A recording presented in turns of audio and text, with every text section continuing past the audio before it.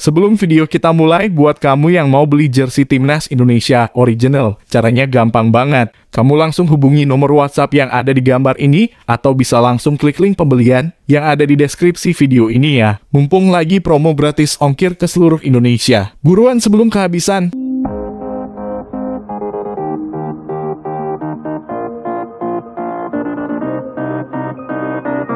Dua tuntutan terbaru saya atas kasus yang menimpa Elkan Baggott. Timnas Indonesia mundur dari Piala AFF 2021 dan Singapura harus di-blacklist dari tuan rumah Piala berikutnya. Di sisi lain, PSSI Lobi Singapura minta diskresi untuk Elkan Baggott. PSSI meminta pemerintah Singapura mengeluarkan kebijakan diskresi dalam kasus Elkan Baggott di Piala AFF 2020.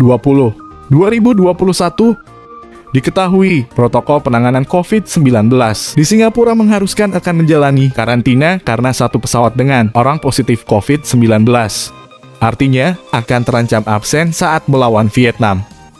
Kami ketahui ada beberapa hal yang didiskresi pemerintah Singapura karena adanya Piala AFF. Harapan kami ada diskresi dari pemerintah Singapura terhadap Elkan Baggott, kata Yunus Nusi, Sekretaris Jenderal PSSI. Yunus menerangkan PSSI sangat memahami peraturan ketat yang diberlakukan pemerintah Singapura. Namun pihaknya meminta diskresi diberikan kepada panitia Piala AFF di mana Singapura bertindak sebagai tuan rumah. Tentu PSSI sangat memahami dan memaklumi hal tersebut. Namun PSSI masih tetap berharap hal ini bisa diselesaikan dan dibantu panitia AFF dan Federasi Sepak Bola Singapura, telah Yunus. Sebelumnya, Ketua PSSI Mocamat Iriawan mengaku kecewa dengan keputusan mendadak dari pemerintah Singapura. Sebab Elkan sudah tiba sejak 8 Desember dan bahkan sudah bermain di pertandingan sebelumnya. Saya menyayangkan aturan ini.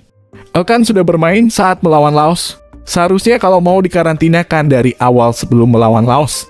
Lagi pula yang bersangkutan sudah dites PCR hasilnya negatif, kata Iriawan. Direktur Teknik PSSI Indra Syafri juga mempertanyakan keputusan karantina yang baru datang jelang melawan Vietnam. Kenapa mendadak Elkan harus dikarantina? Ia sudah 3 kali menjalani tes PCR di sini serta sudah melakukan aktivitas bersama tim dan bermain melawan Laos, ucap Indra Syafri.